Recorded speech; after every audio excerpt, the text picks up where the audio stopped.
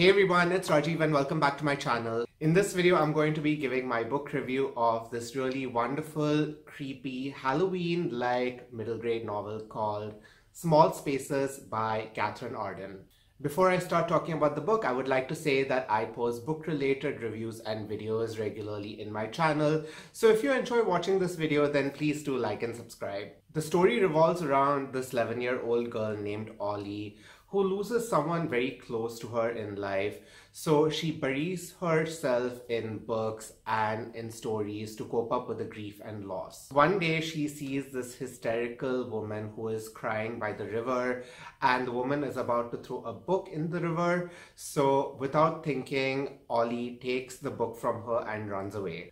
When Ollie comes home with the book, she starts reading it immediately. And the story in the book is about this woman named Beth and what happens to her. And the story also contains this character called the Smiling Man who grants wishes to people but at a very deadly price. Ollie gets very engrossed in the book and she wants to continue reading it even when their class goes on this field trip to this place called Smoke Hollow. And this place also has a haunting history behind it. What Ollie doesn't realize is that the book that she is reading is going to collide with the reality of the place that she is in. And the Smiling Man is someone who is in person, who wants to take over their class for his own plans. So the Smiling Man takes control of their class, and it is up to Ollie and her two classmates, Brian and Coco, to figure out what is happening and to make things normal again. I received an advanced e-copy of this book from the publishers and I absolutely loved reading it.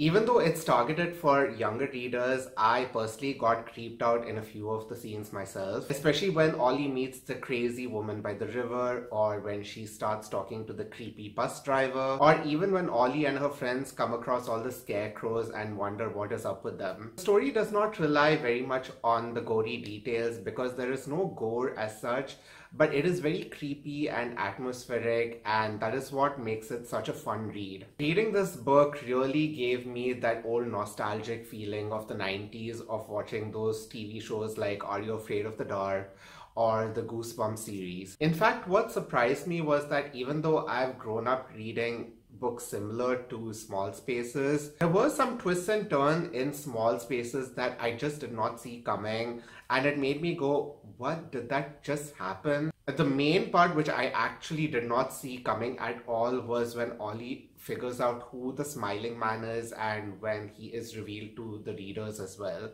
Coming to the characters, I loved all the three main characters. I thought they were unique, different, endearing, charming, witty, and a very unlikely trio who, when you initially start reading, you don't think they are going to get along well at all, but they actually blend in very well together. I also liked how they gradually started to interact with each other and eventually became very good friends. In fact, even though the plot is so good and the storyline is so well written, at times the characters were more engaging than the plot itself, that I was focused more on the characters' reactions than to what would happen to them. I think I liked Coco more than anyone else because of how upbeat she is and how she has such a positive personality in life and how she wants to continue doing things even though she does not get any support from others. I also loved Ollie's dad in the story because he was written in such a realistic and human-like manner with a lot of faults and traits, but who is trying to do his best.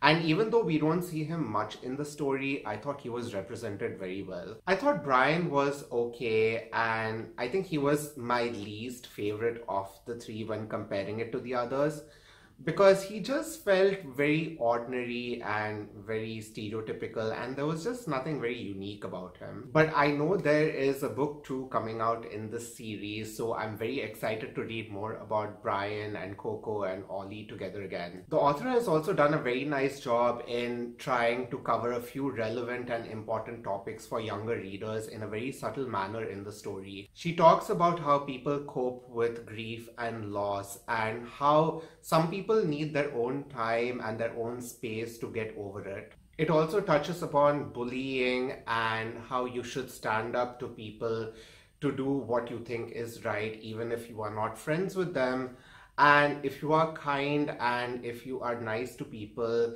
even if you don't think you will get along well with them, it might actually blossom into a really nice friendship. I also enjoyed the author's style of writing a lot, and I thought it was interesting how she wrote the story within a story when Ollie reads the book and reads about Beth's life. I have not read any of Katherine Arden's previous novels, but after finishing this book, I really want to pick out the Winter Night trilogy and start reading that as well. Overall, I loved reading Small Spaces and would give it a definite 5 out of 5 star rating.